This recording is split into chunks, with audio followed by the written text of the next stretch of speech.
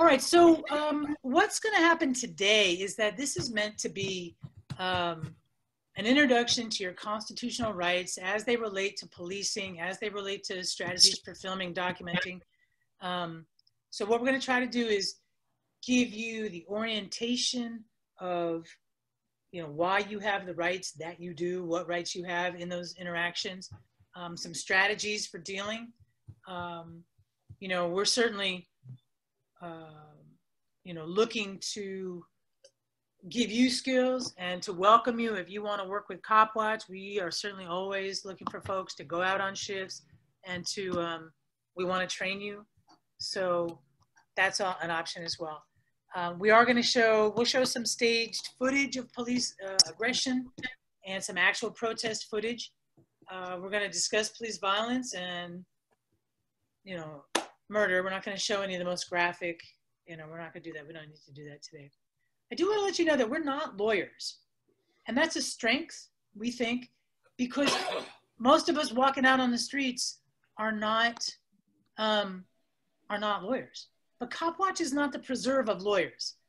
If you've got eyes and you got a brain, you've got all you need to observe and document police activity.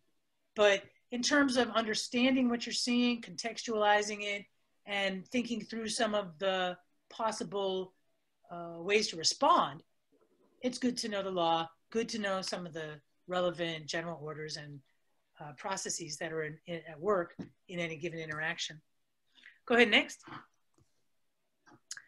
So I think it's important for us to understand, in order to be what we are as Copwatch, that started in 1990, and that now there's Copwatch groups all over the country, all over Canada. These groups have this in common. They agree to, this idea of we're not violent, we're not trying to violently resist police aggression, and we are about actually directly monitoring police. We actually go out and see the police and make that stand. But we just want to give honor and give context to this effort, because the idea of challenging police abuse is certainly not new. We have obviously, this goes all the way back to slave resistance to slave patrols, and it goes on. We go back to the Black Panther Party for self-defense. Now remember that they were patrolling their neighborhoods.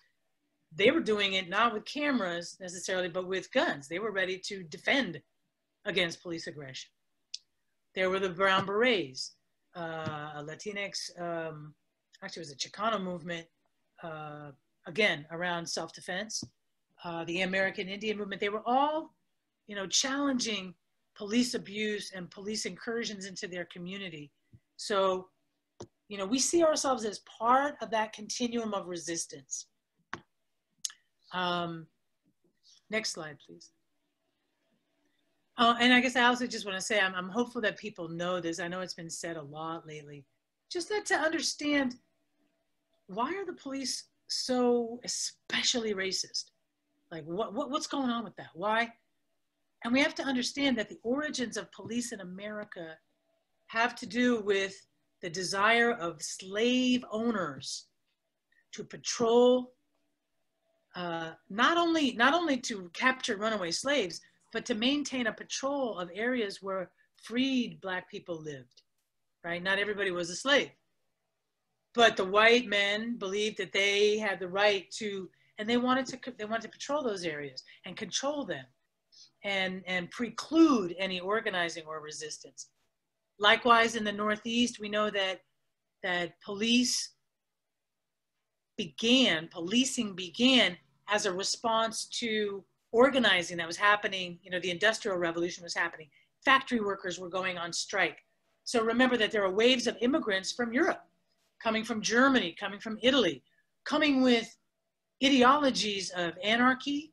And remember, the Communist Manifesto was written in 1849, right around the same time that policing was beginning in America.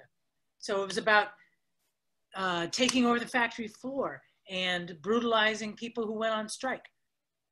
We also know that in the West, that policing began as part of this effort to deprive people of their land, to take Californios who lived in California, who were of Mexican origin, to take their land from them.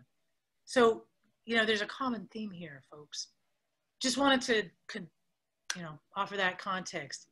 And also, you know, policing again as a bulwark against, you know, the claims of indigenous people to the right to their land.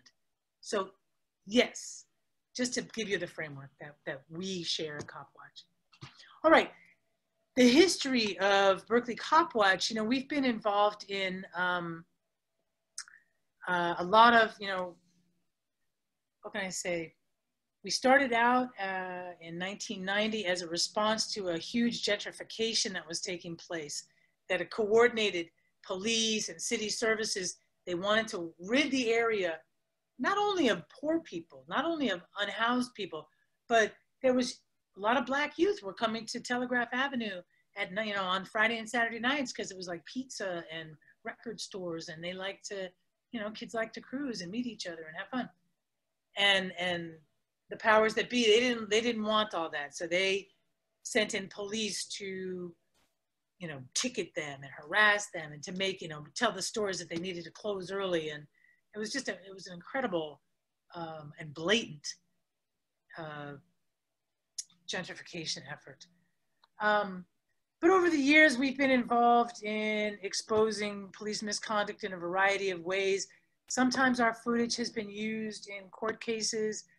Sometimes we use it to publicize what we feel are unjust practices by the police.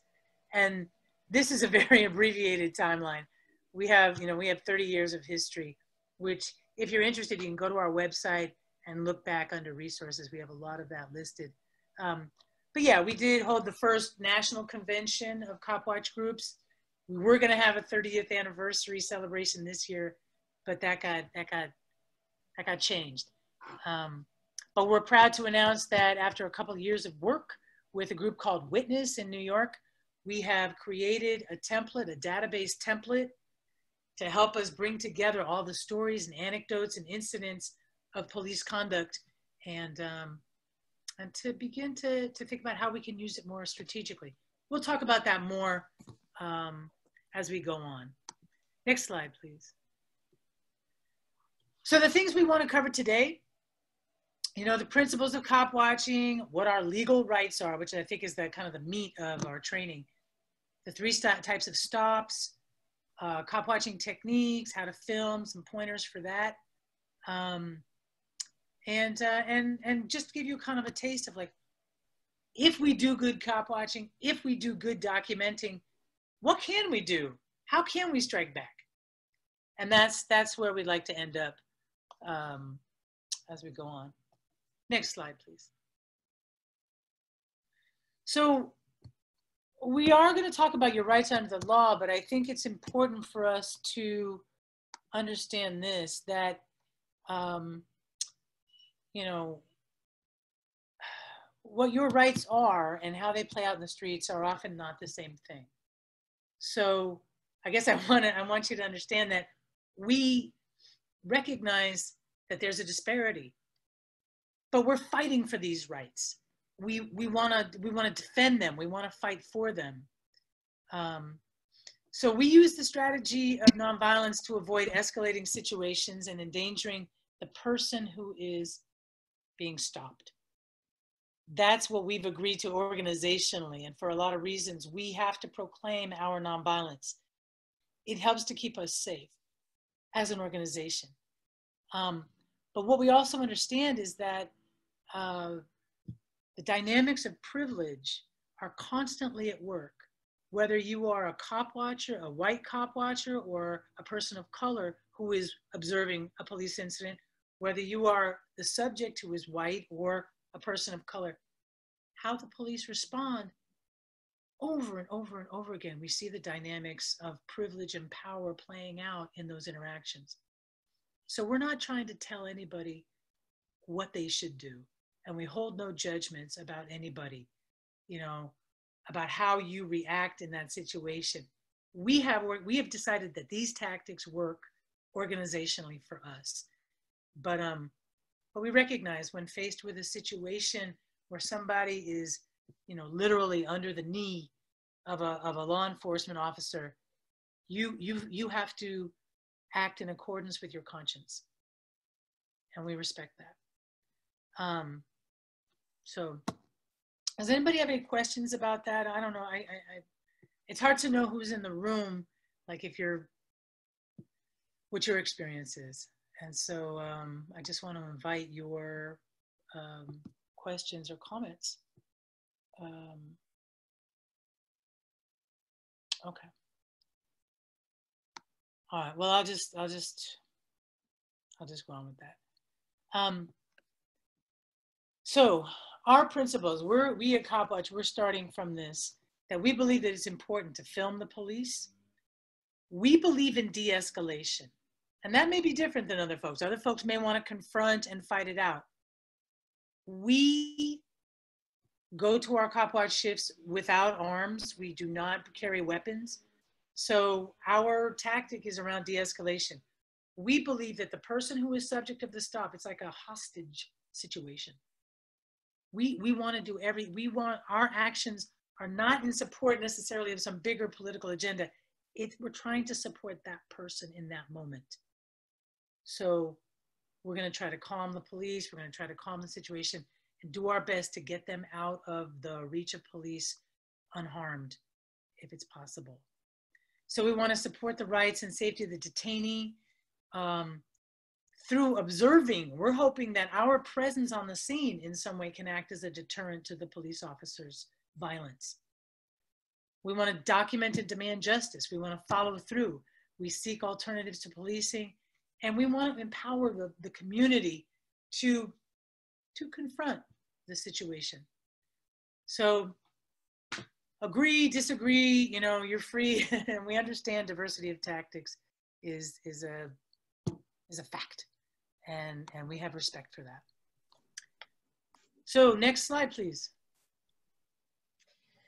So now let's get into your rights and how these are all relevant to cop watching and interacting with the police. So the First Amendment, the right to petition the government for redress of grievances. So this is where our right to film comes from. So since we have a right to address, to ask the government to, if we have a grievance, then in order to, back up that grievance, you would need evidence. And so that's why you are, allowed to film. That's where that comes from. So that is your right to film. So you have a First Amendment right to film the police. The Fourth Amendment right, protection against unreasonable search and seizure. So this is, the cops cannot take your phone, which is why we recommend standing out of, I call it snatching distance, but just because they're not supposed to take your phone doesn't mean they might not try to.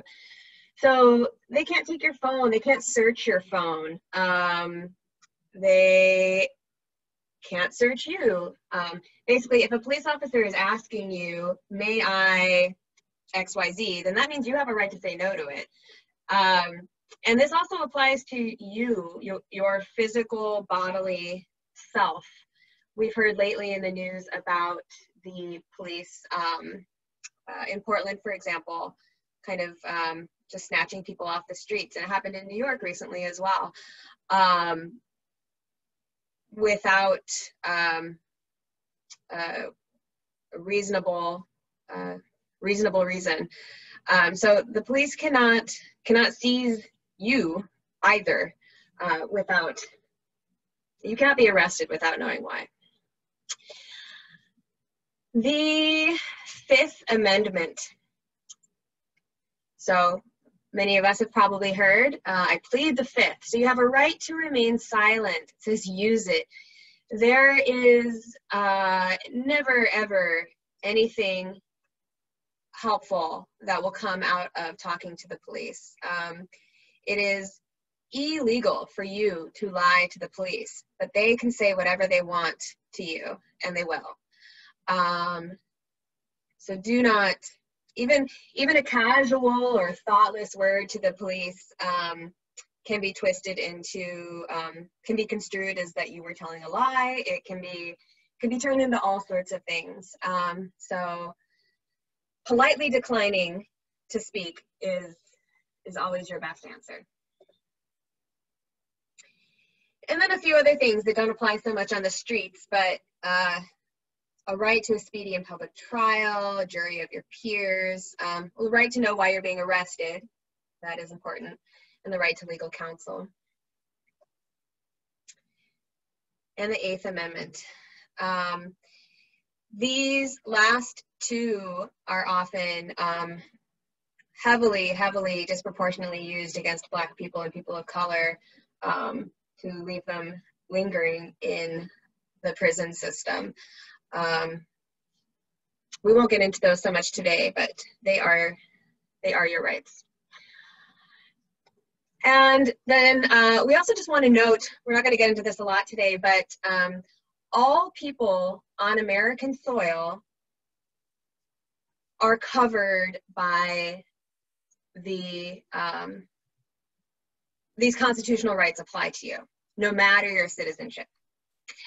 So we're going to send you a resources guide after the training today, and there's some really great links in there for all sorts of stuff, but especially for undocumented people as well. And again, remaining silent will always be to your advantage, and do not sign anything. Do not sign anything. This applies to everyone. And along with remaining silent, again, do not lie. And that goes into don't provide false documents. Yeah, but just know that these rights do apply to you.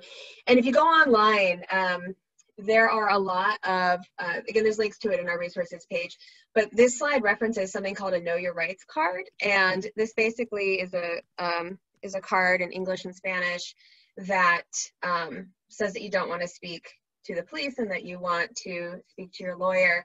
And it would be up to you to decide if that was a good thing for you to carry around.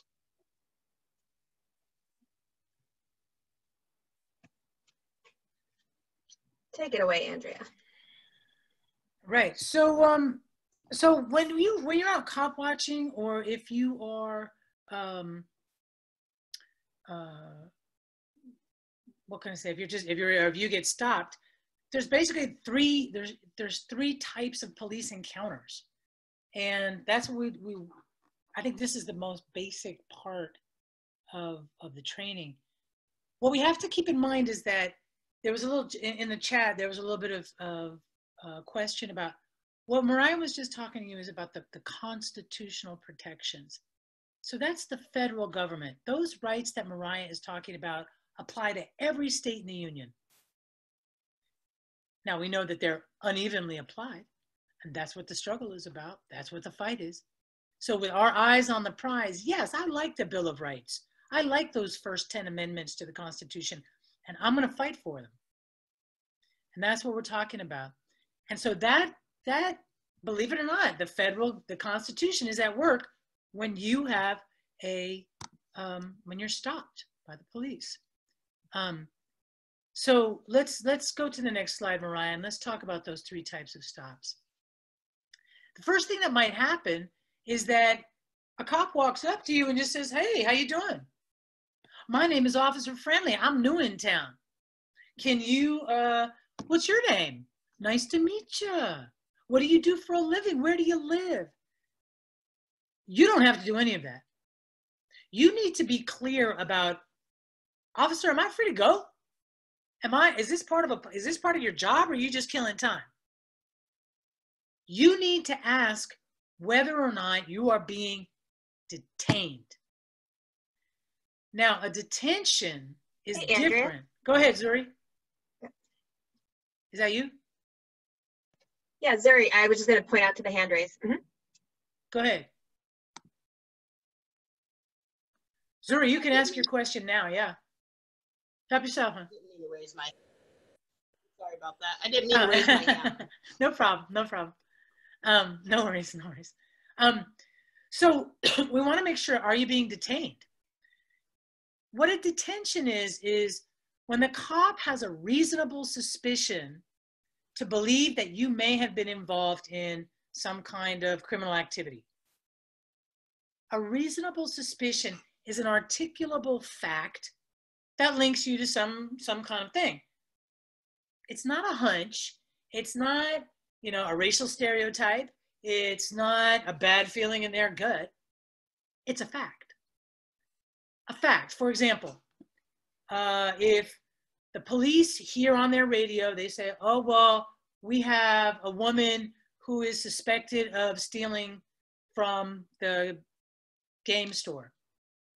Oh, okay. Well, you say, oh, it's a blonde woman with glasses and a gray shirt. That's an articulable fact. Somebody of that description, I fit the description. Okay, great. They would be justified in detaining me. All right. Saying that it's a white woman, it's not enough. You know, saying it's a black man, that's not enough for a legal detention. Now, when I am detained, I can expect these things to happen. I can expect that they are going to ask for my name and for my, where I live. They're going to ask for my, identification. And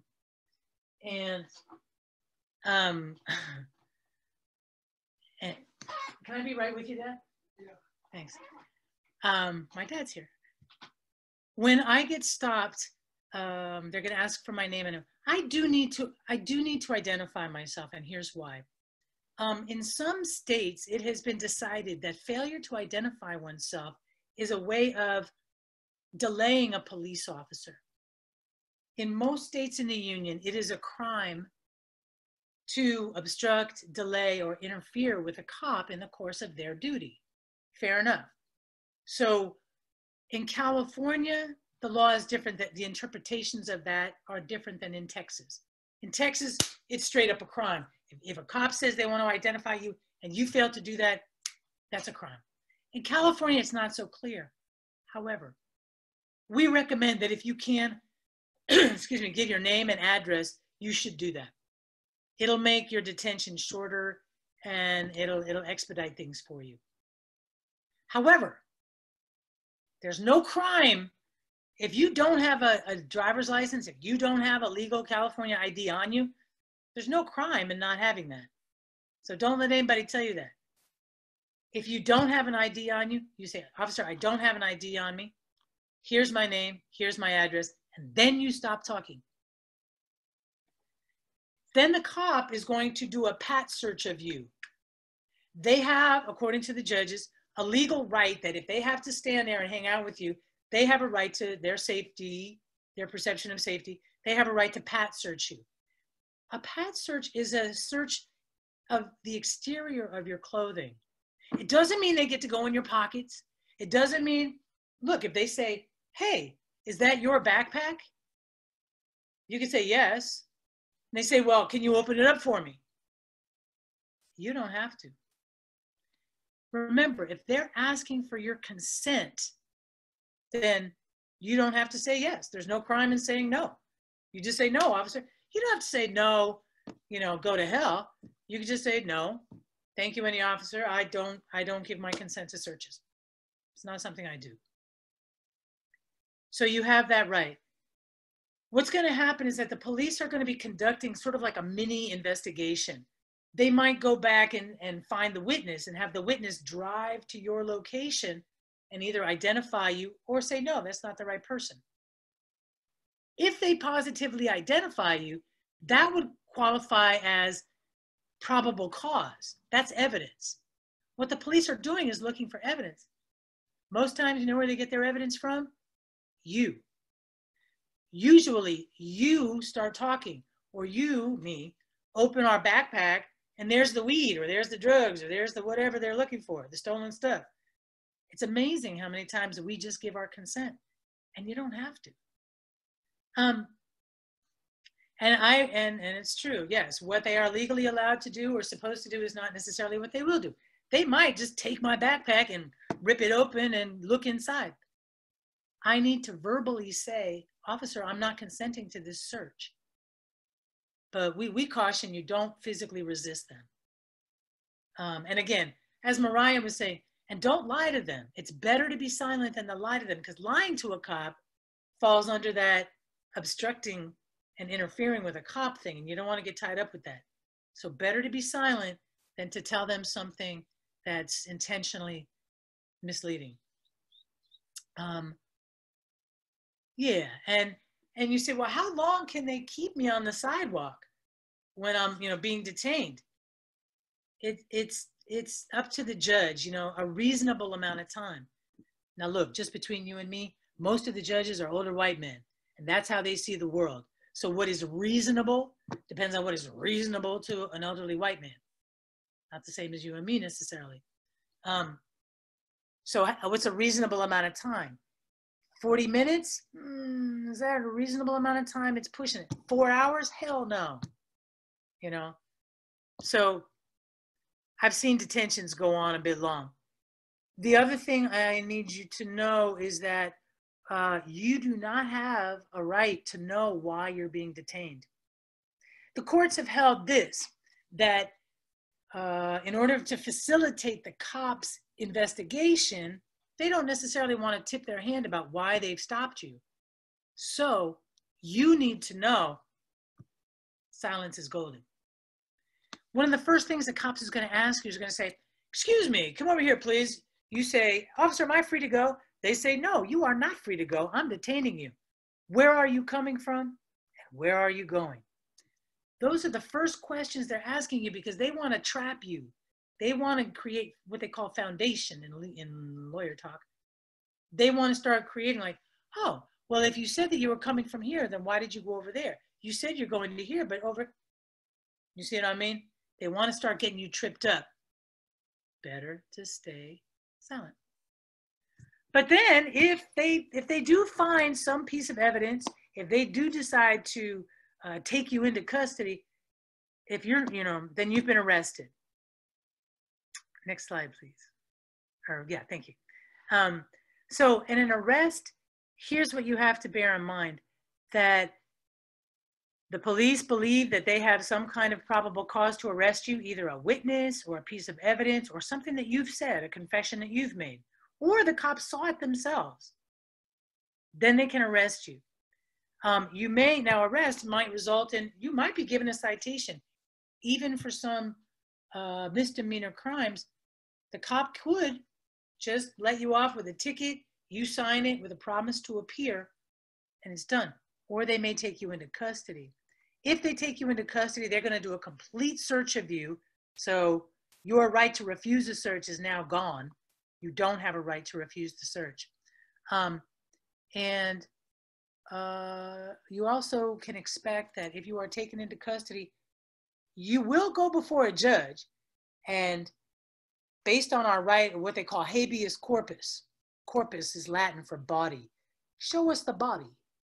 So instead of putting you in a dungeon for 6 months or a year or so forth, you're supposed to have the right within 48 hours to go before a magistrate, go before a judge, and enter a plea of guilty or not guilty, and to have your bail set.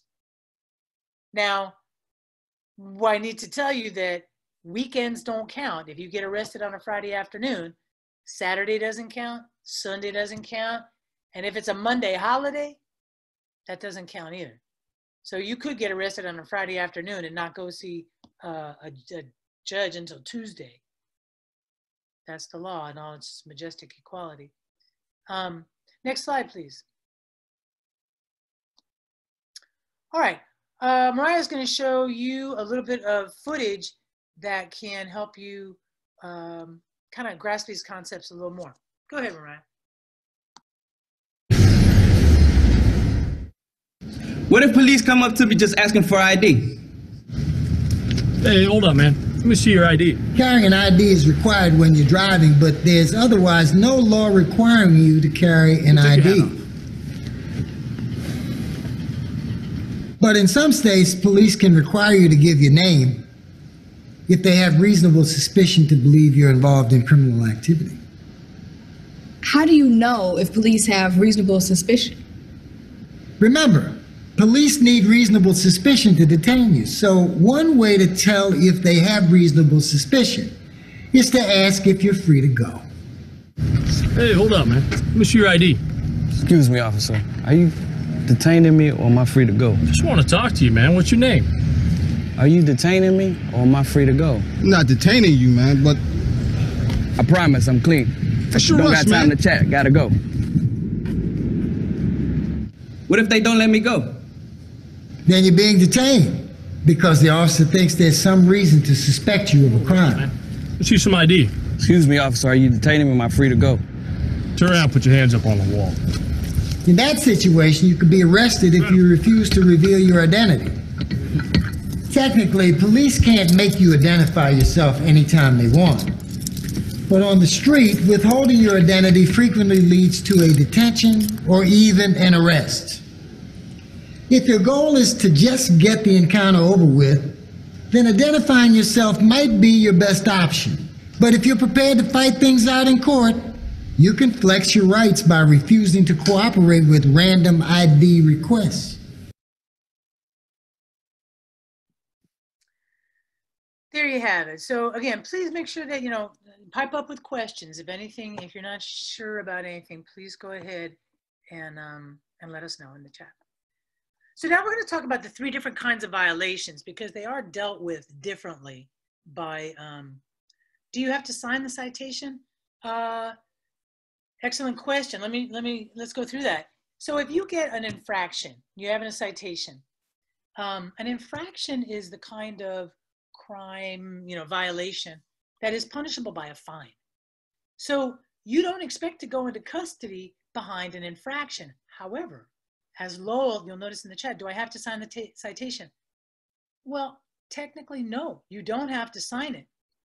But if you don't sign it, the officers may take you into custody as a way to ensure, because what the infraction is, that citation they're asking you to sign, you're saying that you promise to appear before the judge. If you're not willing to promise to appear, then the police and the law say it's okay for them to take you. So that's why most of us sign off on the citation. The other part of it is that,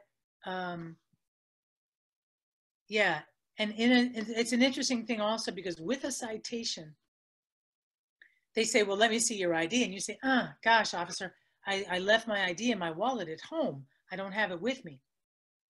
The officer has the discretion, even though it's an infraction, to take you into custody, not because of the infraction itself, but in order to verify your identity. So that's why at that point, I would say it's best to show any kind of photograph ID that you have if you don't want to be taken into custody. It's an officer discretion. Sometimes they will say, oh, it's okay.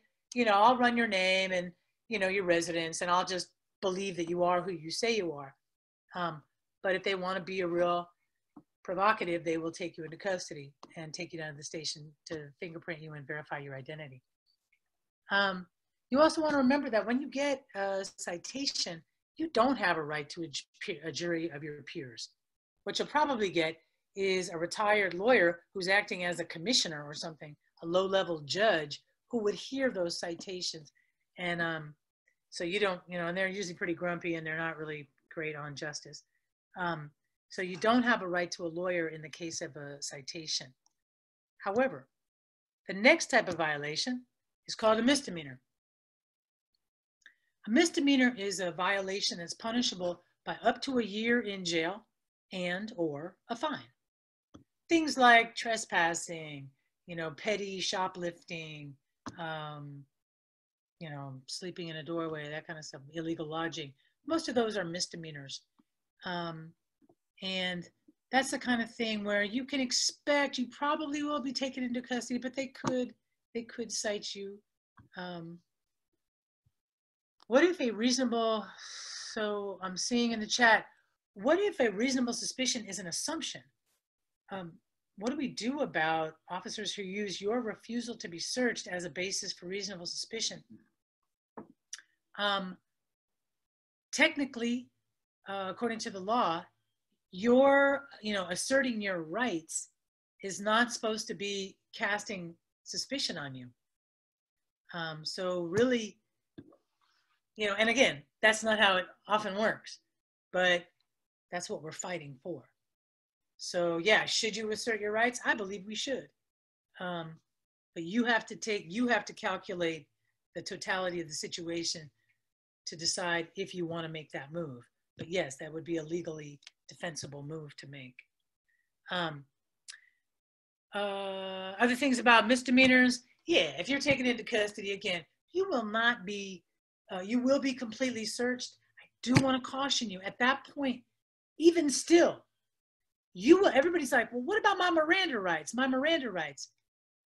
We all know from the cop shows, you have the right to remain silent. Anything you say can and will be held against you. And you have a right. They're giving you your criminal trial rights. However, I've been arrested probably 30 times related to protests and other things. Never have I been read my Miranda rights, because the cop is their own. They're not expecting you to confess or to give them information that could lead to the conspiracy. No. They arrested you for blocking a doorway. They arrested you for whatever because they witnessed it most often. So, what we have to do is we have to be responsible to remember that we have the right to remain silent. And I got to tell you that even if you go into jail, there are informants in jail, people who are trying to negotiate for a better situation for themselves. And if you start talking about your case, if you start talking about who really did it, et cetera, it's very possible that that information will be used in some other way. So we recommend, and if you want to be savvy, if you ever find yourself in jail and somebody's asking you a bunch about your case, I would be a little bit tight-lipped about it. And then finally, the other type of violation that there is called a felony. And you've probably heard of that before. A felony is a crime that is punishable by more than a year of confinement. And we call the places where you go for more than a year as a prison. The place where you go for less than a year is a jail. And again, with a felony, you do have a right to a jury trial. And one of the crises in this country is the fact that so many people are unable to come up with $5,000 bail, $50,000 bail. So hundreds of thousands of people are languishing in American jails because they can't make bail. And not because they're guilty. And many, many, many people plead out. They agree to take a reduced sentence for a crime that they didn't even commit, so that they can begin and get on with their lives, because they know that they will never make bail. Next slide, please. All right, and there's we say that there's three types of police misconduct. When we go out on a Copwatch shift, we feel like there's three categories that misconduct, things that we see that we don't like, might fall under. You might be looking at violations of the law. Yes, do cops break the law? Yeah, all the time. Do cops, snort lines of cocaine off the dashboard? Yeah, that's very possible. Those scandals have been, cops trafficking young women. Just ask the Oakland Police Department. Yes, do they do that? Ask the Berkeley Police. Do cops steal? Sure they do. Ask Sergeant Fleming, who in the Berkeley Police Department would stop people, say, let me see your wallet, take the money out of the wallet and keep it, and never put it on an inventory sheet. If you get arrested and you get taken into custody and they take all your stuff, they're supposed to give you a complete inventory of everything they took. Oh, strange. Why isn't my cash money recorded there? So yes, cops steal, cops lie, cops, commit acts. We had, in Berkeley, we also had a cop who stole the drugs out of the evidence room for years. Never went to jail for that. Anyway, so there's cop crime. planting evidence, this kind of thing. Most often what we see, and I guess I want to caution you, because when a cop beats a handcuffed suspect, that's a crime. Not a violation of policy. Don't let them tell you otherwise. That's crime. But the other kind of situation, and probably more commonly seen by people who cop watch, are violations of policies. A law has been passed in California that says each police department has to post on their website their policies and general orders, which means that we have, should police be allowed to use overhand strikes with their batons? In Berkeley, they're not allowed to do that. Those can be bone-breaking blows, and they're not allowed. But if you see them doing that, that's a violation of their general orders. So I encourage you, no matter what town you're in, to go to the website of your police department and look, do they have their general orders posted? Can you hold them accountable to those general orders? In Berkeley, cops are not allowed to use tasers yet. They're trying. But in other towns, they have them. The carotid artery chokehold has been banned by most police departments, not the California Highway Patrol. So there's all, is it? Yeah, right. Thank you, Carly, for sharing that. Yes. Another form of abuse, look, they put handcuffs on. When they put those handcuffs on so tight, yes, can you get nerve damage? Yes. Can you, oh, that's a great question, Angela.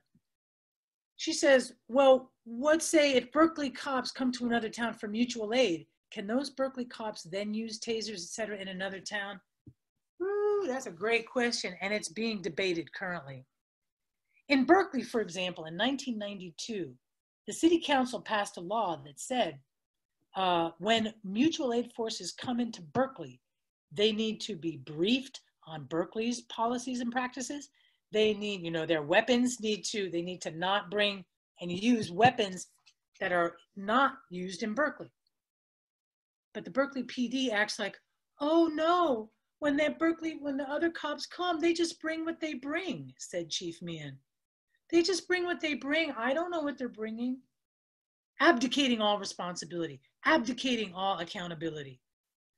This is the struggle, Angela. This is what we're fighting about. So excellent question. So we're looking at violations of policies.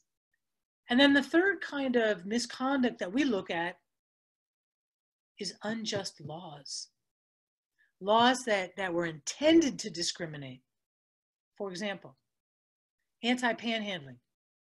There was a time in the 90s when the city council, in its wisdom, passed a law that said you couldn't panhandle on the streets, that it was illegal to panhandle. Well, what is panhandling? If I solicit somebody for donations on behalf of a organization, on behalf of Copwatch or the Red Cross or somebody else, is that panhandling? Oh, wait, is panhandling free speech? Am I not allowed to ask my neighbors for help? So what we did is we had to get video recordings of the law actually being enforced. When we had that evidence, we were able to create a class action lawsuit to actually fight to challenge the constitutionality of the law itself.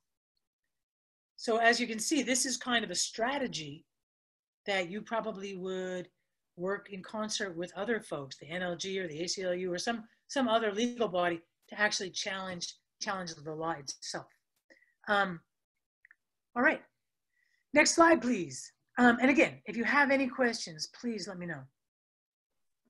So what we're looking at in this slide is it's just kind of what Maria is going to tell you right now. Boom. So these are just a few kind of highlights. Techniques is probably not the right word. I should probably change that. Principles, foundations. So the first one is just a note. When you have a constitutional right to film the police. So you begin filming though, and they say, hey, you're interfering, or hey, hey, you need to back up, or hey, what are you doing there? You know, anything the police might say. You know, officer, I'm not trying to interfere. I'm just exercising my First Amendment right to film you in public. Well, you need to back up. Okay, I will back up. And then you use your camera to point it down at your feet. Take one step back, film yourself stepping back, and go back to them. Basically, you're documenting yourself complying with whatever orders the police are giving you. Some people say that you know, you want to get as close as you can in order to get as much as you can on film. However, you don't want to make the police nervous. You don't want to escalate whatever situation might be going on. And you don't want to be accused of interfering. So again, about a car's length distance is good. And as I said earlier, I said you want to be out of snatching distance, because just because they're not supposed to take your camera or your phone doesn't mean they might not try. So so that's Penal Code 148 is interfering or obstructing, delaying an officer. So just assert your amendment rights, which is the next point there, your First Amendment right to film and to watch. And then also, if you are asked to take a step back, take a step back and document yourself doing so. And then the last one there, cops must be identified by a name or number. So as you saw on the last slide, you should be able to see the badge number of a police officer, and most likely their name as well. And you can ask them for their badge number or their name, and it's good to, if you are filming and you can't see those things or they refuse to give it, you know, document that they that their badge numbers were not visible, or that their names were not visible, or that they refused to identify themselves, because they are legally obligated to do so in the state of California. Yeah, just to remember that different departments have different policies about how police communicate with the public about their badge numbers. But what Mariah is talking about is the minimum is that you have to have it showing. The cop doesn't necessarily have to tell you, doesn't have to respond in that way, unless it's their general. Some police departments give you a business card with their number on it. Others just remain silent and be kind of mean to you. So here's a few tips for cop watching specifically for us. So you want to approach the situation calmly. So let's say maybe somebody from Copwatch has notified you that the scanner has alerted us to a situation happening somewhere, and so we're rolling up to a specific place, or we're walking around and we happen to see some flashing lights, and we're like, oh, let's go check this out. So do not run up on the scene. Don't be like, oh my gosh, what's going on over there? Let's go. And, you know, like a whole Scooby pack roll up on the thing all of a sudden.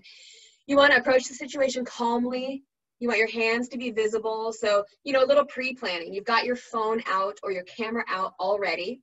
You're not going to be walking up on the cops and then, you know, suddenly like reaching into your pockets a bunch and doing that. So get yourself situated, get yourself ready. You know, check in with your own. If your goal is to document, film, and de-escalate, are you feeling escalated? You know, are you ready to walk calmly into a situation? So get everything ready before you calmly approach the situation. You want to approach them where the police can see you. You don't want to sneak up on them from the back. You want them to be able to see, you know, you don't want to be behind the police the whole time where they're kind of like getting anxious and trying to look behind, you know, they're keeping their eye in one place and then they're also, you know, trying to watch you from behind. So try to make yourself visible to the police as well, and avoid escalating the situation. This means, so we don't go cop watching if we've been drinking or doing drugs, and we don't bring drugs or weapons with us. You don't want to bring anything extra to the situation that could give them a legal reason to arrest you. We use a scanner to help us find situations that are going on. You know, things are a little different right now during COVID. You know, we're not all riding in cars together, so we've been doing walking shifts. So it's a combination of using the scanner plus, you know, walking around town, which is great because a huge part of Copwatch is community building and building trust in the community and having conversations with people on the street. So it's good. And then de-escalate with your body and your voice. So we'll touch on that a little bit more on the next slide, but your manners, your voice, your demeanor are all going to escalate or de-escalate the situation depending on, you know, how you're acting. And again, the focus of any Copwatch interaction is on the person that's being detained, is on the subject of the police, because they're the one that is really, they're under threat in that situation, and we're there to aid them, not to get our like activist yayas off or whatever. But do assert your right to observe. Don't interfere with the police. Calmly assert your right to be there, and just announce that you are a civilian with Copwatch. You know, we say we're here with Berkeley Copwatch, and we're a civilian observer. You know, it's not a secret. And again, you know, one hope is that we don't want to be there documenting atrocities by the police. We hope that those things don't happen.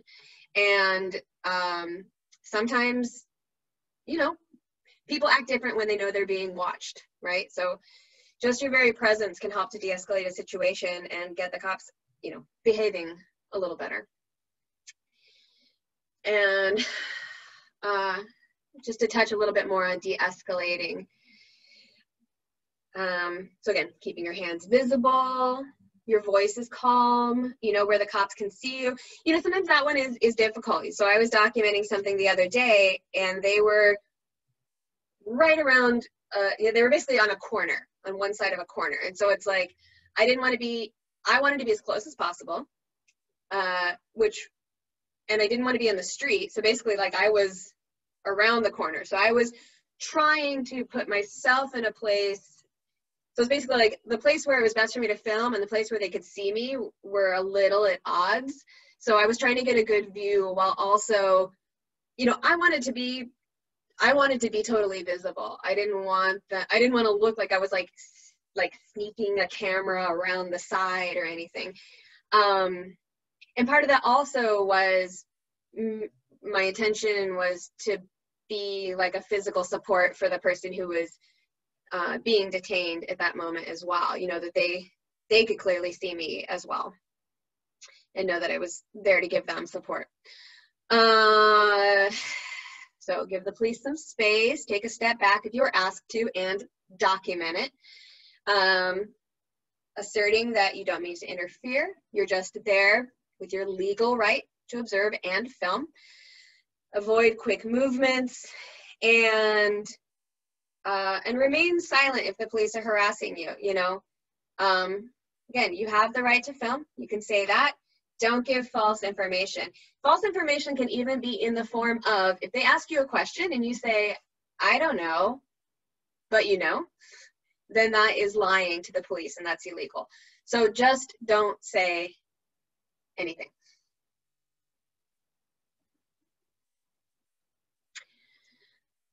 All right, so we're gonna watch a really short video. This is, this was made by, this is one of the people from Witness who helped us to put together, or with whom we collaborated on creating our amazing database, which we'll talk about later more. And this kind of addresses some of the basics of filming, but also specifically during a protest. And this is like a 4-minute clip of a 12-minute video. The link to the full 12-minute video is in the resources guide, which we'll send out after the training today.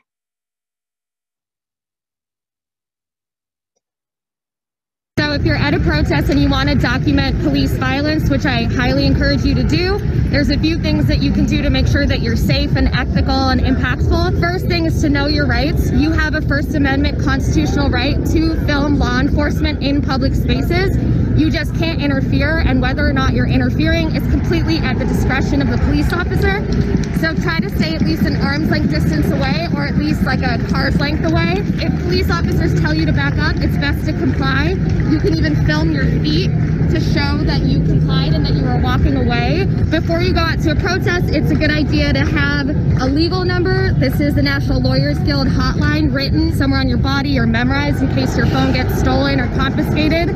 Police do not have the right to take your phone, search through your phone without your consent or a court order, but they might do this anyway. So it's important that before you go to a protest to have your videos and your photos backing up to a cloud so that there's an additional layer of protection in case you lose it.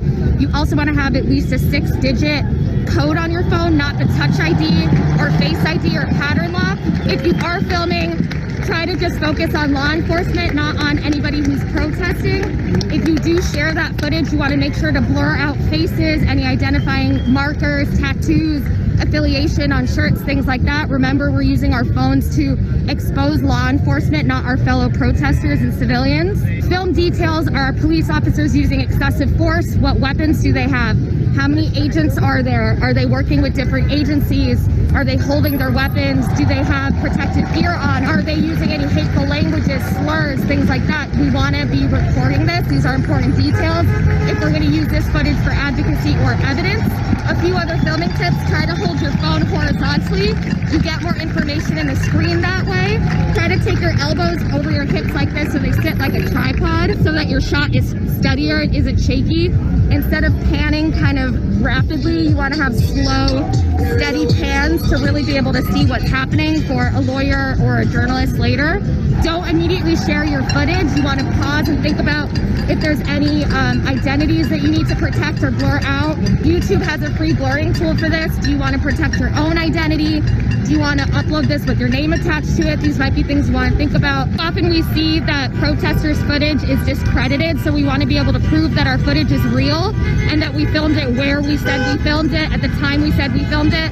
Some easy ways to do that are to film landmarks, the outsides of buildings, street signs, your home screen that shows the time and date, any kind of verifiable landmarks, things like that. It's best to let the footage speak for itself. If you use biased emotional language, it can hurt its chances of being able to be used as evidence in court. So if you do narrate, stick to facts only. Timing is also really important. As we saw with the George Floyd video, the video was released after the official police narrative, which can make a really big difference in being able to highlight and expose those discrepancies. So before you share, take a beat, take a pause, think about what you filmed, who you could be incriminating, and how you can make a bigger impact. Share it with an advocacy organization or a lawyer or a trusted journalist first.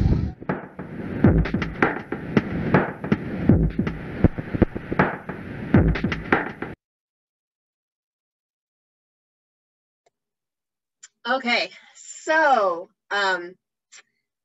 touch back on a few of these things. So when you're on the scene, try to collect witness statements and get contact info. We have a form that we use when we go out with Copwatch, and also that would apply, that's an ongoing thing. So when you arrive on a scene too, I want to just add, don't make any assumptions about what is going on, because you might roll up and think, one thing, and it might turn out something entirely different is going on. So just try not to jump in with a bunch of assumptions about what is taking place. Try to talk to people that are there and figure out what's going on. Document any injuries and arrests. it's great to take in some physical evidence of the scene, like to set place kind of in a legal sense. So the front of buildings, street signs, and then also you can film someone else's phone to get that home screen with the date and the time on it. And you also want to write down, afterwards, you want to write down your own narrative of what happened as quickly as possible, while it's fresh in your mind. We try to make contact with the individual that was arrested, and there's different tools for doing this. And let's see here. You can also request police reports, and radio reference is a good thing for archive of police dispatches. So a lot of stuff there. And then as far as video summary, to touch back on some of the things she was talking about in the video there, we've got safety first. This is both of yourself and of the people that you're filming. You want to keep the camera on the cops. It's so important not to post pictures and video of people protesting. We know that this is being used against people to harm and harass and arrest protesters outside of protests. So obviously don't post the protest selfies, but also the other thing, keep the cameras on the cops, be mindful of what images you're taking and how you're using them. And also safety means, have a buddy. We always go cop watching at least in pairs, because when you've got your eyes on the camera and on the cops, you need to know that somebody has their eyes on you, that somebody has your back, so that somebody, there's a lot going on at a protest especially, and you don't want to, you could be knocked over or jostled, or something else could be going on behind you, or a cop could be coming up from your back. So always have somebody with you. You have a right to film. Once again, we're really pressing that one. Try to get as many details as you can. Badge numbers, uniforms. In Berkeley alone, we've got 3 different types of police officers operating. We have Berkeley PD, we have the UC PD, and then we've got BART police. So who is even there? And then in a protest, the sheriff's department might be there, or maybe the highway patrol are there for some reason. So it's important to know which police are even there. Are they wearing PPE? Right now, everyone, police included, are required to wear masks in public, and we're seeing so much of that not happening. The police are really, it's just an added layer of the way that police are putting people's lives at risk right now. What weapons are present and how are they using them? Perhaps they're allowed to be carrying a certain type of weapon, but they're not supposed to be pointing it in the close range that they are. So documenting the types of weaponry that the police are using, from nightsticks, dogs, beanbags, anything. Again, verifying your footage, street signs, buildings, home screens, and film continuously as much as you can. When you present footage that has a lot of, splices and breakups, if you submit that, for a court of law, they're going to want to know, what happened to the other footage. Well, why did you, so once you film in particular, don't edit your footage. Keep it in one place. As Copwatch, if violence does occur, we recommend that you stay quiet when you're filming and let the footage speak for itself. As she mentioned in the video, in a court of law, there's the possibility that your film will be dismissed if there's a lot of emotive or biased language happening in it. Especially in a protest setting, there's a lot of other people there. A protest is kind of different from one-on-one, and you come across a situation happening with the police out on, a side street near your house or something. there's a lot of people at a protest and a lot of people there to like witness and interact. You're gonna have a lot of people doing a lot of different things at protests. So if you can document and get a clear video image of what's going on, that's really, really important.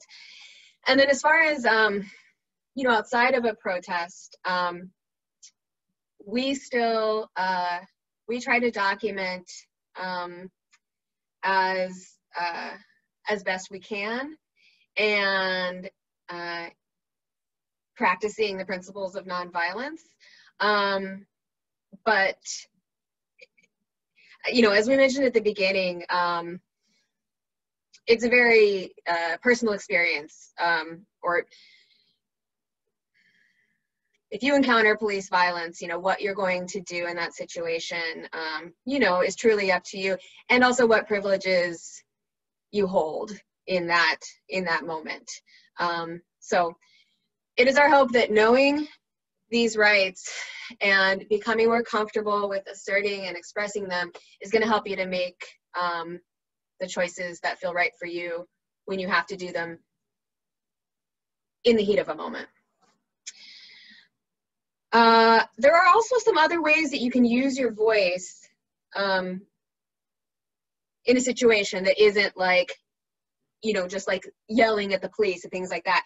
You can remind a person that's being detained of their rights.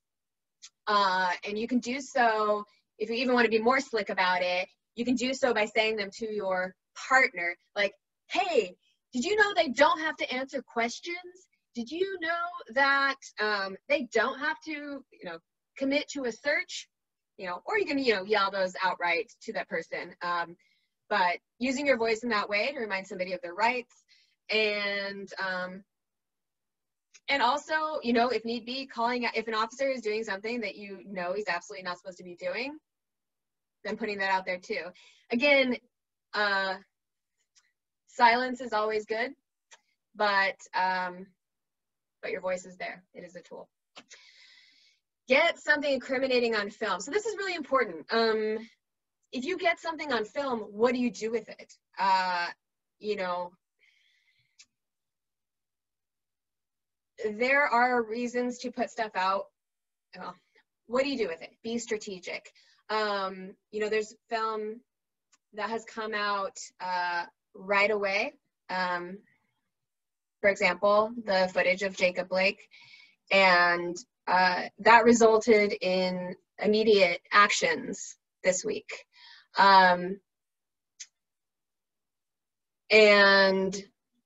But you can get guidance on these things, you know, from your local Copwatch or your local National Lawyers Guild, NLG.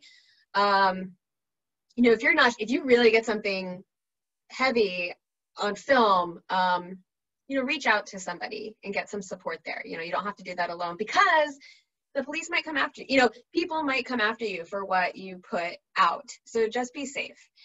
And can I interject there? Sure.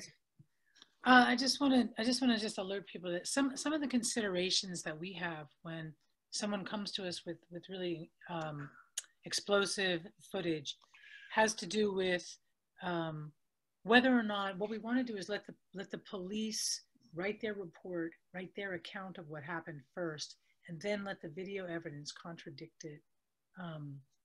You know, eventually. We also feel like it's important to contact the family. Imagine how you would feel if all of a sudden you saw on TV something about some family member of yours, but your family hadn't been contacted. It's not always possible, and it's a struggle, but those are some of our considerations. There's a lot to weigh. So that's all. I'm just saying that it's, you know, sometimes, you know, and knowing that sometimes it can lead to huge reactions by the public, so. Mm-hmm.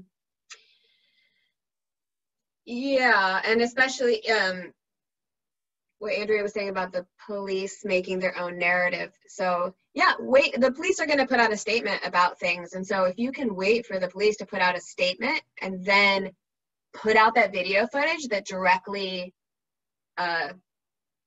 contrasts what it is they're saying, that's going to make a way bigger difference than if the footage goes out first and then they can craft their narrative around what's out there.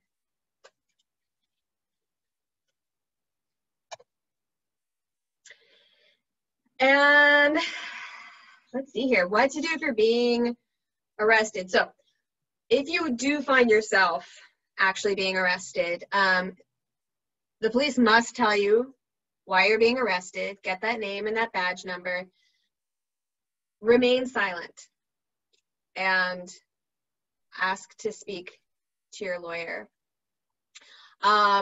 You will be, you know, if you're arrested and you are taken to jail, you will be searched with or without your consent. But as long as they are asking you if they may search you or look in your backpack or, you know, your pockets or anything, as long as they keep asking, keep saying no. Andrea said it before, but, you know, just practice extra caution. Don't talk to anybody really in jail, anywhere, about what's going on except for your lawyer. And then you do have a right to those phone calls, but the police can listen into the calls to your friends and your family, but not your lawyer. So again, stay silent, talk to your lawyer. We're going to, in the resources page, we're also going to include a link to what's called a jail support form. And if you are going to go out protesting, it's a form that you can fill out and leave with somebody who's not going to the protest, so that in the case that you are arrested, they can help, you know, advocate for you more easily. Things are a little different right now. Be sure to wear your PPE.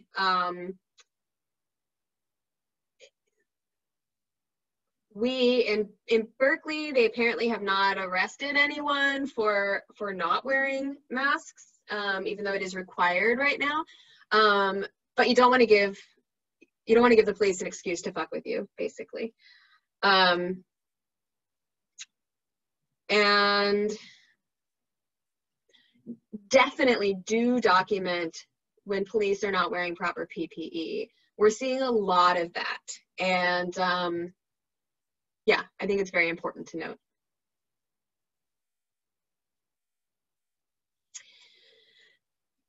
And just to note, the 3 nights of curfew that we had back at the end of May, beginning of June, racial disparities in policing exist in the United States. We know this. In Berkeley, they were already bad. In general, we were already aware that Black residents accounted for 36% of all traffic stops in Berkeley, while making up roughly 8% of the population in Berkeley. So during the 3 days of curfew, this rate almost doubled. So 62% of stops in Berkeley were of Black people during those 3 nights of curfew. So hugely, hugely disproportionate.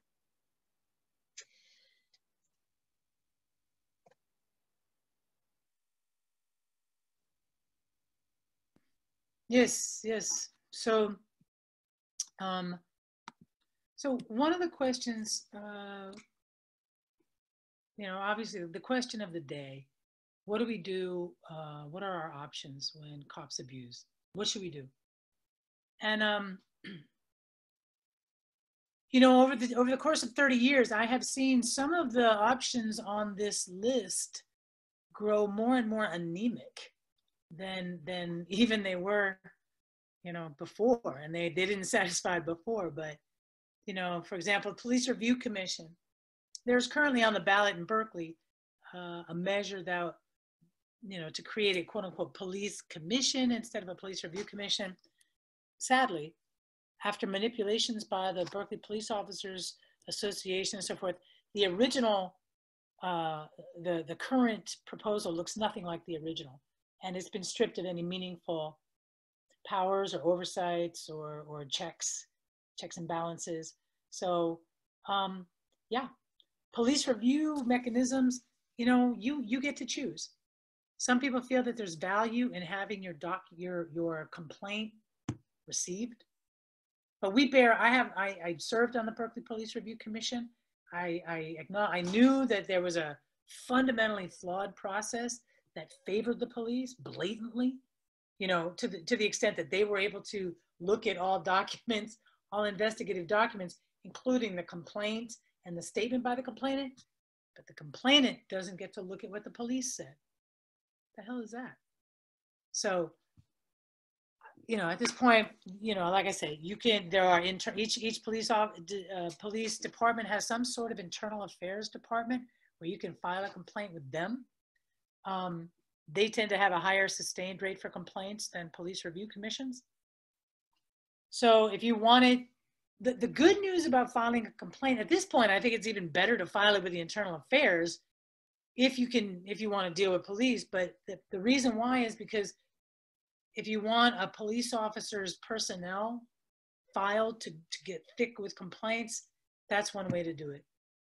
And so, you know, if they go to court or something, there's something called a pitches motion, which lawyers traditionally file at the onset of any kind of complaint, just to look at the credibility of the officer themselves.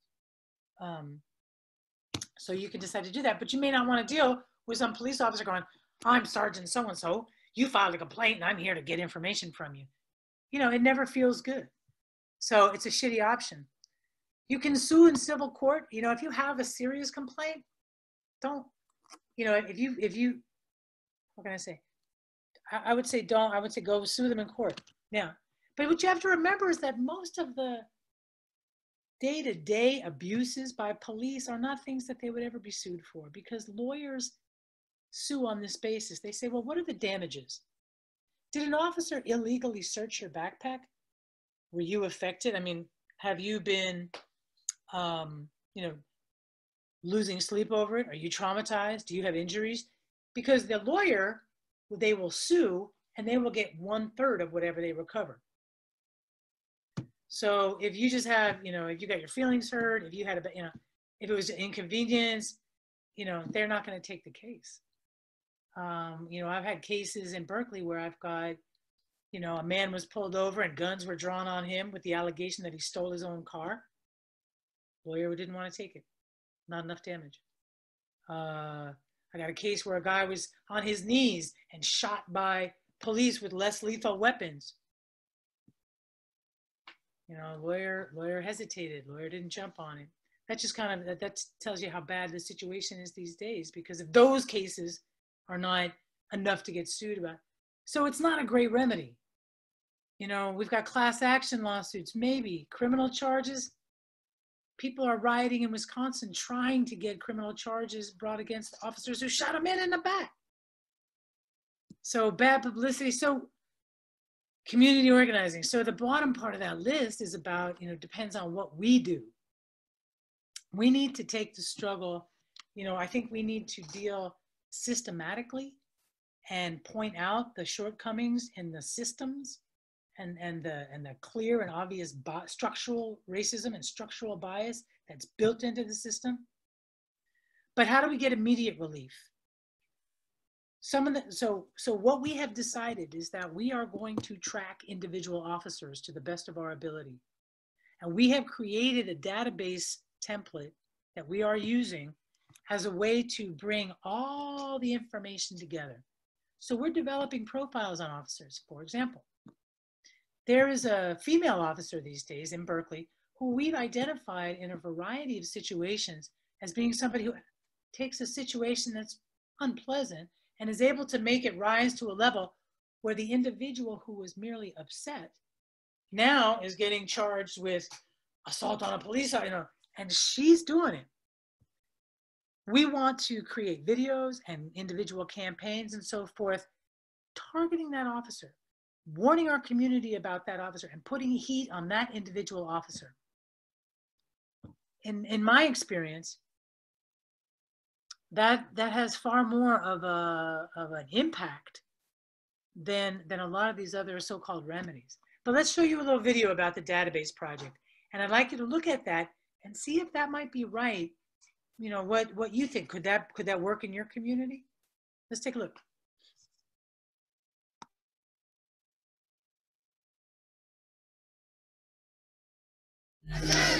That is a munition that's not supposed to be aimed at people at that distance. That is absolutely in violation of policy and practice.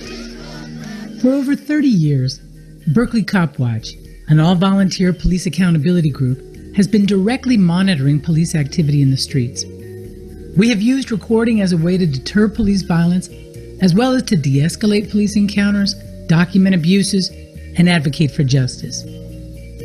This video provides a quick overview of the database and tools that we, Berkeley Copwatch and Witness, an international human rights organization, created to make it easier for us to organize the vast amounts of videos that we record and that people send to us. By improving the way that we manage our information, we can more quickly and effectively conduct investigations, organize justice campaigns, and challenge unjust laws, policies, and police practices. It can also help us preserve the history of our fight for our rights and our resistance to increased police power and gentrification. We hope that these resources can support others in doing the same. The Berkeley Copwatch database allows our volunteers to search and enter data about incidents, officers, types of force, as well as link to multimedia, documents, and other information related to particular cases or people connected to the incident, such as witnesses. For example, we can conduct a search and see how certain types of incidents build up over time. For example, we can look at incidents related to homeless encampment raids. We can also see incidents involving a specific officer. This can serve as an early warning system when it becomes clear that a particular officer is implicated in multiple incidents and has a developing pattern of abuse that we can demonstrate with the help of quick access to video that involves that officer. Each officer profile allows you to add identifying information and images and track officers over time as they move through ranks and/or change departments and the incidents that they've been involved in. And here is an entry for an incident related to the officer. You can see that the form collects basic information like time, date, location, as well as a narrative description, tags,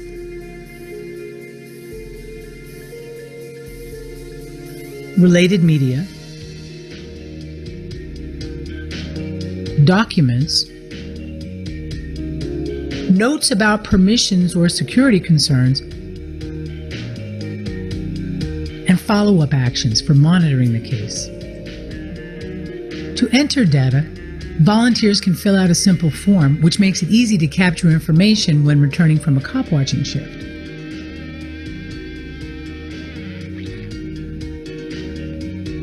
To support our volunteers in using the database and ensure as much consistent data entry as possible, we created a controlled vocabulary and a data dictionary that outline what data is included, how it's structured, and how it's defined. We've also made these materials available for you to review and to adapt for your own needs. We created this database using FileMaker Pro. We also made a FileMaker template, which is like a blank copy of our database that you can download for free and adapt. You will need FileMaker on your computer for this, but you don't have to have FileMaker Pro to set up a database similar to ours. Check out our data model diagrams, which you can use to create a database with other platforms or software. Building a database is no easy task. We hope that our efforts can serve as a resource for other organizations who are collecting media and information about police abuse.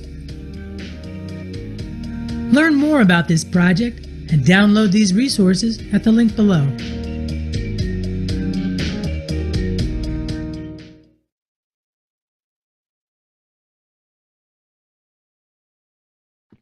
Okay. So just right away, does anybody have any questions about this or any responses to the video? Is that anything that, feel free to unmute or raise your hand or however you want to, but we spent a goodly amount of time putting that together. Robin, you're on the call. Do you want to make any? Thank you, Lowell. Do you have any thoughts you want to share? What work have you want to share a little bit about the work you've been doing, just helping other groups to make that functional? Sure. Yeah. I mean, I think if there's questions, happy to address them, but I think that Biddy does a great job. I'm working here and it's been a slow start, as I think it'll be for a lot of us. It moves in slow and fast spurts, but working here with El Grito in New York. This El Grito is based in Sunset Park, but really a lot of that's with Dennis Flores, who is a person who's run that organization, but also been from people all over the city, has been someone who's been a long-standing person with this in the movement.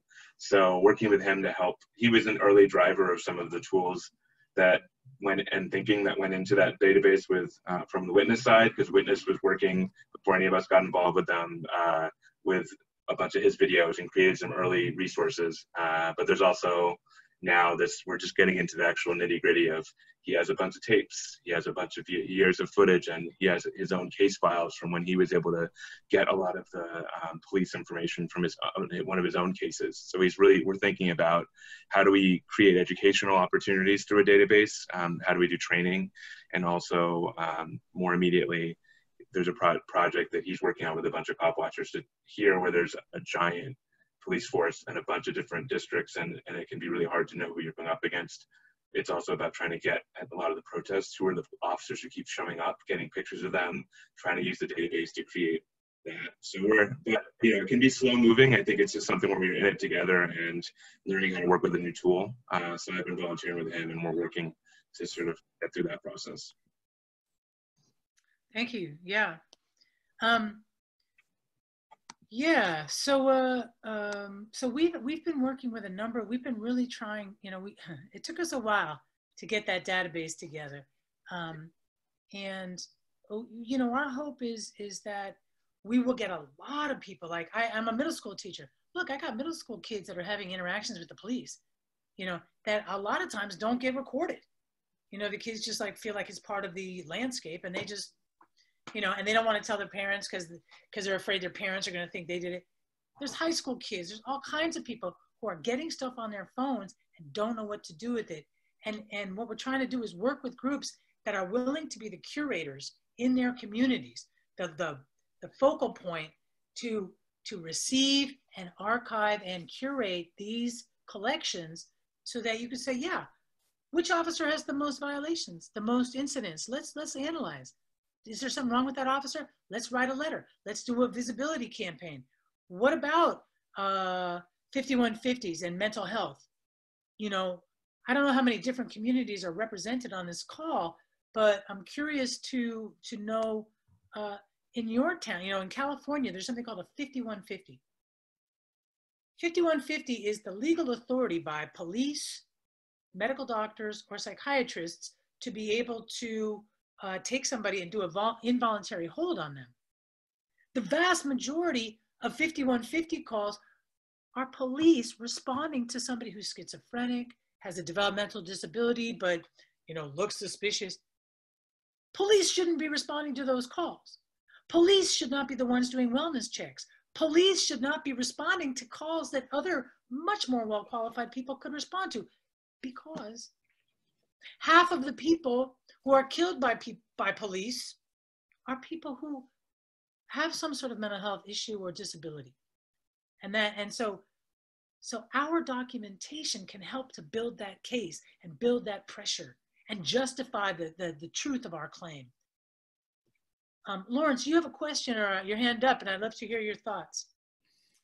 Well, that's wonderful comments, Andrea. The situation in Boulder, in the past year, we had two incidents, both of which were recorded and became lawsuits against the local police department. So we have experienced this. We only have 1% of population, Black population, in Colorado. So, and probably it's less than that in Boulder. But the issues, I guess my question was originally, how many communities across the United States actually have programs like the one you started in Berkeley? And in populations where I guess the abuse by police is relatively seldom, do you like recommend the use of a scanner so that somebody in the community who cares can go out and monitor what's going on? Yeah. I mean, what are some of the parameters for small communities with relatively few cases? One other thing is we have at least one police officer who has that 3-inch thick portfolio of abuses, and they just keep moving them around different places and so on. So that's a truism regarding how that works in the department. We have a new chief of police, and there's going to be a public presentation of her ideas about reforming the police department in Boulder next week. So I'm looking forward to that. Anyway, any more comments about small communities and this kind of program? Andrea, let me slide us out of the slideshow so we can see each other. Sure. Hold, that's a great question. Let's hang on to it. So I just want to, you've all had a chance probably to read this slide by now. So if you take away anything today, take away these statements. You can find them online really easily too. But practice saying them. Practice saying them on your bike or in the car on your way to the protest, so that they're ready and in your mouth and on your lips, you know, when you need them. And yeah, hang on. Remember, get the badge number. Yeah, get the badge. By the way, in sign language, that's cop. So get that badge.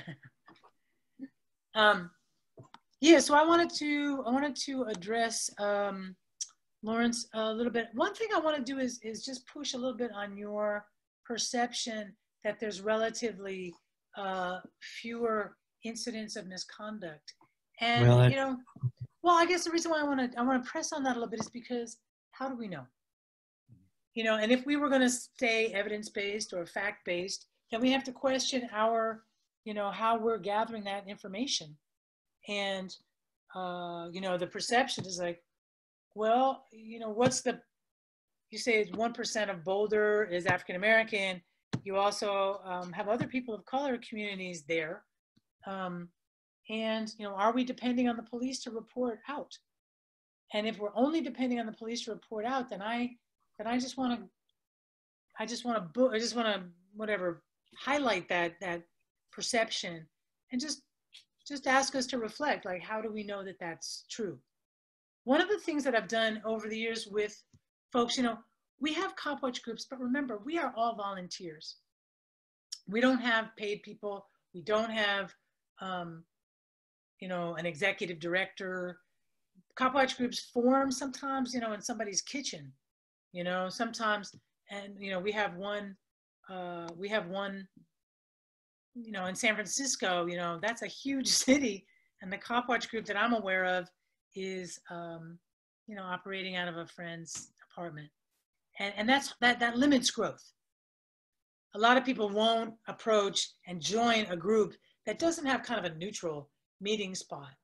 What we've done at Berkeley Copwatch is we've moved a lot. We have an office, but we have a weekly meeting that's on Zoom. We invite people to come an hour early to kind of hang out and talk with us so that we can understand if they're looking to join Copwatch or they just have an issue with the police or whatever. But that's a good space. But it's about advertising. It's about reaching out and who you're reaching out to. You know, my experience is that, you know, some of the Black churches in Berkeley have lots of anecdotes about police misconduct, but they don't necessarily know where to go to connect their anecdotes to the database. And so that's our job, is to reach out and try to build trust and try to build networks that can hold our local police accountable. Anyway, go ahead, Cleo. Yeah, I want to just draw our attention back to some really good questions that came up in the chat earlier, both Jason Quinn and then also Zuri. So Jason Quinn were asking, if we could talk a little bit about how the period of time one can be in jail before being seen by a judge has changed, like within COVID. Do we have any knowledge of new like practices around that? I think we have to, what can I say? Different counties are creating and following or not following different guidelines that they've created. But the Constitution remains fixed. So we have a constitutional right to appear before a magistrate. Court decisions, federal court decisions, Supreme Court decisions have created those specifics around 48 hours and so forth. There are some counties that are saying in order to reduce the prison population, let's divert, let's not take, if something is a wobbler, if it could either go, I could take you into custody or I could have you sign a promise to appear. Some are taking advantage of that. I'm not aware of them trying to put more people into the jail. My information tells me that they're trying to actually not have as many people in there. But if you have something that contradicts that, I welcome it. I welcome you to share. And then there's also another, I think, important question came up from Zuri was, so we've been talking a lot about filming the police, and they're asking, do you have any suggestions for unhoused or marginalized people who are harassed? They said specifically due to homelessness, but I think this is just a broader question. People who might not have access to video recording, what other ways can they document in a way that's like, how do we can provide good info on how to interact with the rights provided in this forum, but what are the choices to document if they do not have video or camera? Yeah. Well, one of the most, the folks I know, the homeless folks I know, who have been the most successful have done Facebook streaming, Facebook live stream. And so it stays there and you can recover it, after the incident's over. So rather than having some fancy camera or something like that, if you have a phone, if you can do that, that's one way. Other people, does anybody else have any suggestions? I know people have put stuff on, other platforms, Instagram, and, they tweeted about incidents. Go ahead, Will. Yeah, so Carly was saying that with the Sacramento Homeless Union, they have a form to take declarations as an alternative to cameras. I know that when we do Berkeley Copwatch shifts, we also take down like a form of notes that we then also do put those notes into a database. So that I think is another way to document. I think people think of like the video as something that you need video because then you're going to post it. But again, if we start having more and more of these databases, then having a written account of something also functions to put into a database about like which officers, marking out which officers did what misconduct. And it's worth noting the database that we've been talking about. And I know someone asked also what gets done with videos. So maybe there can be a conversation about the idea of archiving videos. All these, there's like, as has come from many years of conversation between Andrea and some of us, me and some of the witness people, archive versus databases versus curation I have an archival training and a background in that as an editor. So there's some of these terms mean something for those of us that work within a professional way, and then it can get all kind of blurred together. But the database is actually based around the idea of actually the incidents themselves. So it was based around the incident report document that Copwatch has been using for years, and a lot of other Copwatch at Berkeley has been using, and a lot of other Copwatching groups have a similar way that you fill out. And as Andrea said, and other people, we don't actually always as Copwatchers come back and fill out a whole form. But when you start to learn the structure of that form, it's actually a structure similar to how we structure data. So you start to think about, what am I seeing? What do I have to remember as details? What are the things I need to remember later? And so testimony, and also testimony from someone who's been prepared to know, oh, if I'm going to remember and look for certain things as they're happening, I'm more likely, if I've already trained my brain to look for that, to have it later. And the database doesn't actually require video. It doesn't have video stored in it, but it points to video, but also fundamentally it's about what happened, tracking different accounts of it, taking the story of what happened. And so you can, after the fact, kind of work with people if there's someone collecting it. So the database strategy is partly to help answer that question of if unhoused folks or people who don't have cameras know there's a place they can go or people they can talk to who actually want to use that testimony for something. That's also a strategy that can be even more powerful than sometimes the camera footage itself, especially if there's no relationship. Camera footage with no relationship to the community and no one with no politics behind them doesn't necessarily lead to successes unless there's also a community around it. Yeah, excellent. And I would add also that, so we will interview people sometimes afterwards to help them document the experience and put it into the database. So encouraging people, I would say, without a camera or anything, to at the very least get a name and a badge number if they can, because again, at the very least, having those names and badge numbers in the database connected to, you know, an incident of abuse of power, at least allows, when you do a search through the database, that you're still gonna, you know, it's still gonna pop up who your like problem officers are if you're trying to create a campaign to target certain individuals. And, you know, you might not have as much footage to back it up, but at least you're going to have a more accurate picture of like who the actual problem is. Fair enough, yeah. Feel free to put more questions in the chat or just raise your hand to ask them live.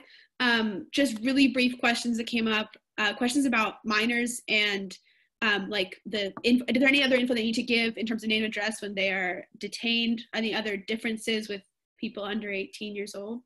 Yeah. People under 18 years old, it's a weird thing because on the one hand, they're considered to have all their full constitutional rights. On the other hand, for example, in California, it is, according to the law, that minors, police have to contact the parents or guardians of a minor within 1 hour of their arrest. And failure to do so is a breach of the law, not just a policy. It's also the law that when a student is at school, that the school takes on sort of like the parent role. We're the legal guardians when you're at school. So if a police officer comes into the school and says, I want to talk to this kid, I want to search them, the kid can say, no, I refuse. I won't speak to you and I won't submit to a search. However, if an administrator, a vice principal or a principal decide, oh no, we need to search this kid, if they have a reasonable suspicion to believe that the kid may have contraband, something that they shouldn't have in their backpack, law says that they can search the kid and that they are justified in suspending them or taking action against the kid if they fail to respond to the directives of the administration. It's also the law that lockers, cars, these kind of things, if they're on school property, the school can search them without a warrant. You know, and that includes like sniffy dogs looking for drugs. That includes a master key that opens up all the lockers. The law provides that that's all legal. And so kids should think of their locker as a public space. And even their car, if they want, you know, full constitutional protection, don't park on school property. Yup. Sniffy dogs go crazy. I saw a little thing in the chat, which was somebody was asking about a Copwatch shift and what a Copwatch shift looks like. And well, here's what I want to tell you is that I have talked to a lot of different Copwatch groups, and I'm just so impressed with the creativity and the variety, the strategic variety that people use depending on their situation. For example, in Berkeley Copwatch, we do walking shifts and car shifts and bicycle shifts. But what's common to all of those is that we go with partners. If I'm videotaping, you know, if I'm using my camera and paying really attention here, I don't have situational awareness. And what you want to do is, especially if you're in a protest situation, it's good to have a partner. You know, you go ahead and get the footage, and then your partner is like looking at it like, oh, look, they're coming, you know, to stay safe. So I know some people like to be the Lone Ranger and like to, you know, you're quicker, you're faster and stuff. You're also more vulnerable. And that's just a fact. When you're not in a protest situation, we use walking shifts as a way to introduce ourselves to our community. We walk up to people, hey, here's a Know Your Rights card. We have these little Know Your Rights cards, which you can find on our website and modify to your liking. Here's a list of phone numbers that could be helpful to you if you get stopped by the police. Here, and some of your basic rights. Have the police been respecting your rights? Have you seen a lot of police activity here? People will begin to get, we gather intel on what the police are doing. People will tell us. Excuse me. So there's walking shifts. But when we really, really want to have a lot of police contact, what we do is driving shifts. And when we do driving shifts, we like to have 4 people. We like to have 2 sets of 2 in the car. We're listening to a scanner, a handheld scanner that is able to scan many channels all at once. It goes through, stops when it hears something, and then resumes. So that way we can hear the most dispatch activity. That's not the only way that the police department or police are communicating with each other, but that's the public. That's the, when somebody calls 911, that's the dispatch recording. We listen for that. We listen for locations. We drive to the location. I like to drive past the incident to confirm that it's actually happening. Then we drive around the corner. We let 2 people off and they go scurry up to the situation. The other 2 people safely park the car. 2 people are closest to the exchange between the cop and the subject of the stop. Somebody is videotaping, somebody else is writing down notes, asking people, did you see what happened? What, you know, who knows? Maybe you've just happened upon a stop where the people called, those are the people who called the police. So you have to stop and watch first, understand what's happening before you become an activist or before you get all involved in it. Understand what's happening. Maybe this is an informant. Maybe the police are having a conversation with somebody who's getting paid to talk to them. So don't wonder if they tell you to fuck off, because they don't want you to see them doing that. So we go around. Did you see what happened? Oh, the police came out of nowhere. Oh, they hit the guy. Oh, so you could be gathering, one of you can be gathering phone numbers, one of you can be videotaping. Again, there is no prescribed legal distance that you have to be. Look, if it's a jaywalking ticket, you'll probably come really close. If it's an accusation of an armed encounter, they'll probably keep you farther away. So it varies. The reason why we like to have 2 groups is because this group is close to the action, right? This group is there watching how the police interact with this first group. If the police are messing with these people, we want these people to get it on video. That's how we protect ourselves. Now, that's the structure we use in an urban environment. If you have a Copwatch that's just getting started and people aren't really very comfortable or confident or well-trained, we've had situations in San Jose like where they say, hey, everybody, just come on Friday nights at 7 o'clock. We'll do a quick Know Your Rights training and we'll send you out in groups of 2 in different directions. And then we'll meet back up at 10 o'clock and debrief. That's a way to build people's, you know, something. It's scary. It can be scary. So that's a way where people feel supported, feel like if something went wrong, they could get support. You know, you've got everybody's phone number. You're on a little text chat. You can say, oh, the cops have stopped us and we don't know what to do. Then everybody can, you know. So that's a walking shift. Now, in rural areas, you might want to try a different strategy. We were talking to some people up in Sonoma. What they want to do is get people on a chat group and drive around and listen to, you know, there's an app called Broadcastify. I recommend it. It can only listen to one dispatch, one radio frequency at a time, so it's not scanning. But if you know which department you're interested in tracking, you can be listening to it. Like sometimes, like when I hear sirens in the middle of the night, I'll get up and go on to Broadcastify just so I can listen to the Berkeley PD and find out, and a lot of times I can find out what's going on, so then I can know if I should put my shoes on, or go back to bed. So this is the kind of idea. So you have to adapt it to your things, but you know, we go out for 2-3 hours at a time, you know, and yeah, that's what a Copwatch shift looks like. We come back to our office, and if we have any footage, we upload it to our computer. We fill out the database forms so we can track it, and that's a complete cycle of Copwatch shift.